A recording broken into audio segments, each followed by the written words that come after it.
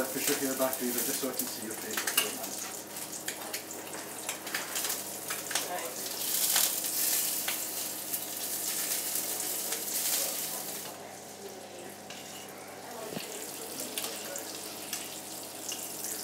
It's amazing, absolutely amazing. I'm so overwhelmed with everything, and it's been a dream of mine for a very long time. So it's an amazing achievement, and I'm very, very proud, and I'm proud of myself and my whole team.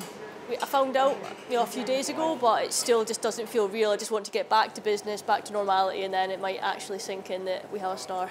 It's one of those things, you come from a small place, you don't hear about Michelin stars and all that sort of stuff, so you come to a big city and it's the first thing that you start to think, okay, could I do that?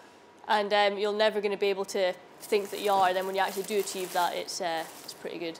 This is definitely the highlight of my career. I mean, everything that I've done I've been very proud of, but to get a Michelin star, that's a real chef's accolade. That's, in this job, if you want to do it real professionally, that's what you try and achieve, and to be able to get there is just phenomenal.